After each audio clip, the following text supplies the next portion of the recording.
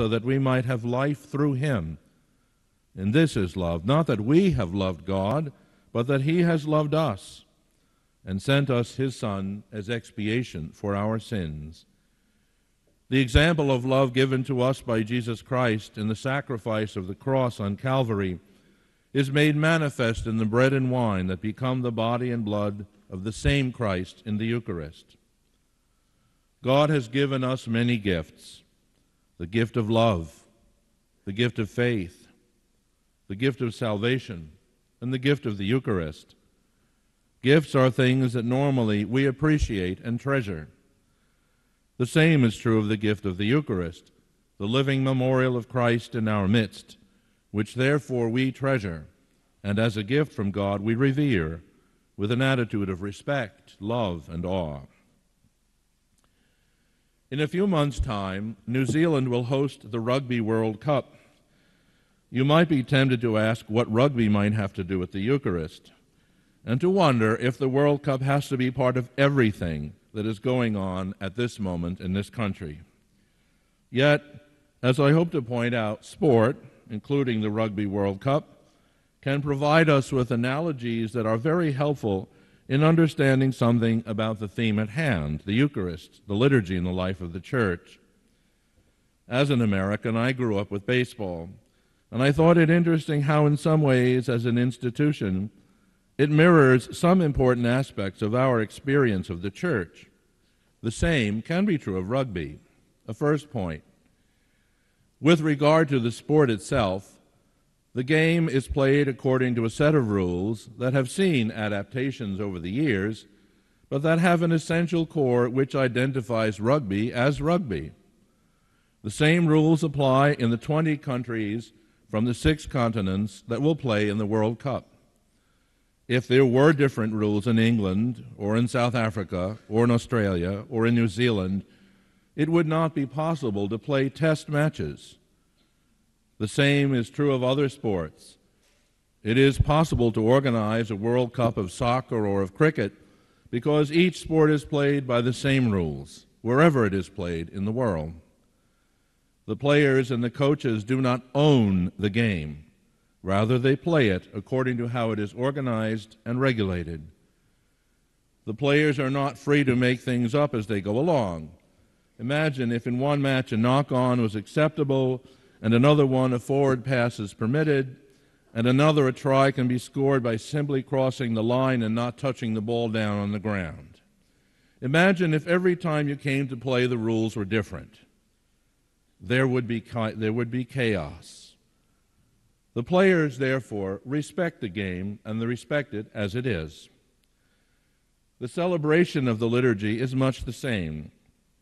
There is a set of rules, which are called rubrics, that have seen adaptations and modifications over the centuries, but that have an essential core that identifies the Mass as the Mass. The same rubrics of the Latin or the Roman Rite apply in all the countries and on all the continents of the world. These make it possible for us to recognize the liturgy for what it is and to participate in it wherever it may be celebrated. We who take part in the liturgy, we do not own it. Therefore, we are not free to make things up as we go along.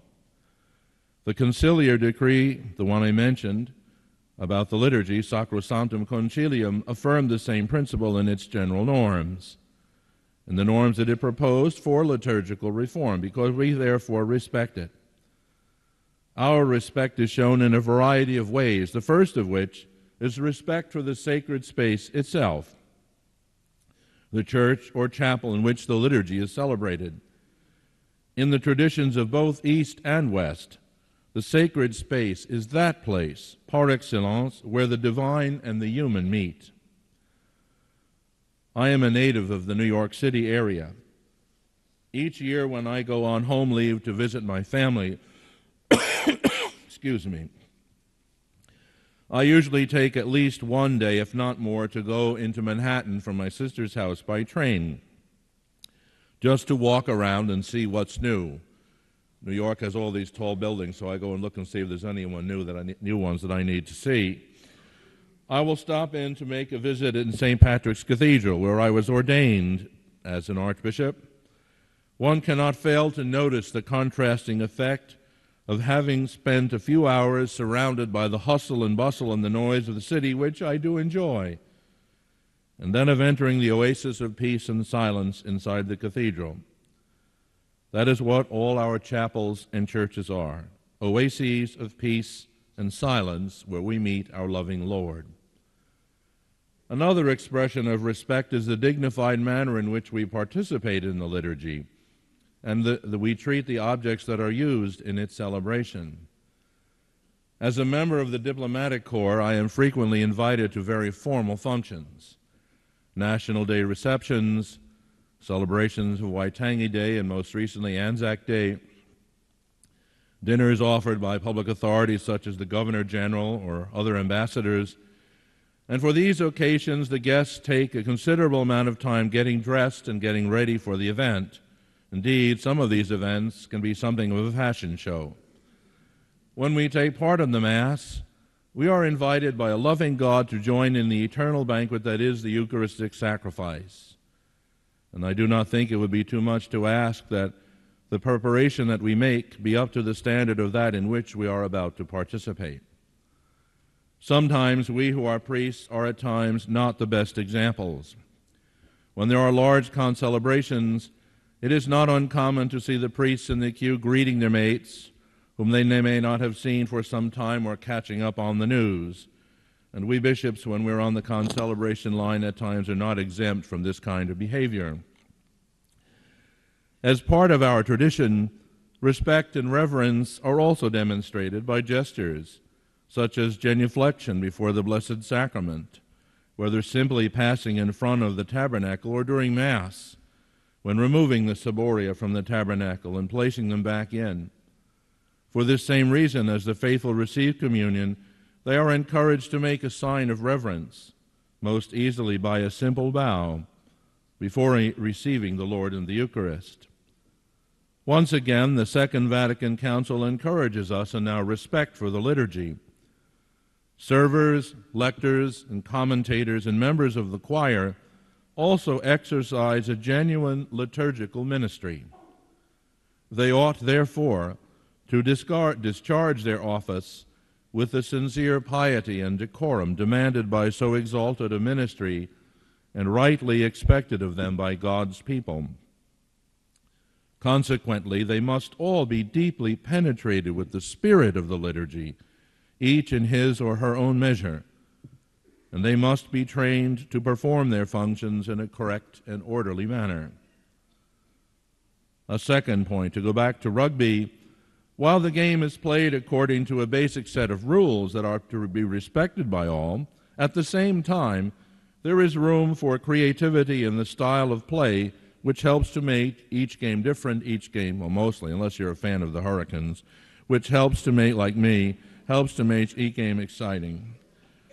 In a similar fashion, while the liturgy is celebrated according to a basic set of rules, namely the rubrics, which are to be respected by all, at the same time, there is room for a certain amount of creativity in the sense of the many options that are available.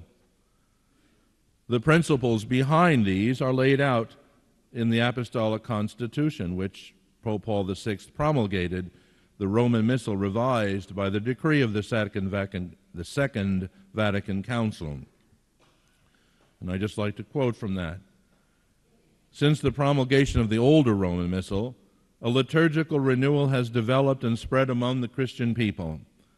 According to Pius XII, this seemed to be a sign of God's providence in the present time, a saving action of the Holy Spirit in His Church. The renewal also showed clearly that the formulas of the Roman Missal had to be revised and enriched. This was begun by Pope Pius XII in the restoration of the Easter Vigil and the Holy Week services, which we have just celebrated, and before the 1950s these were not celebrated as we know them now, and which formed the first stage in accommodating the Roman Missal to contemporary mentality. The Second Vatican Council laid down the basis for the general revision of the Roman Missal. Both texts and rites should be drawn up so that they express more clearly the holy things they signify. The rite of the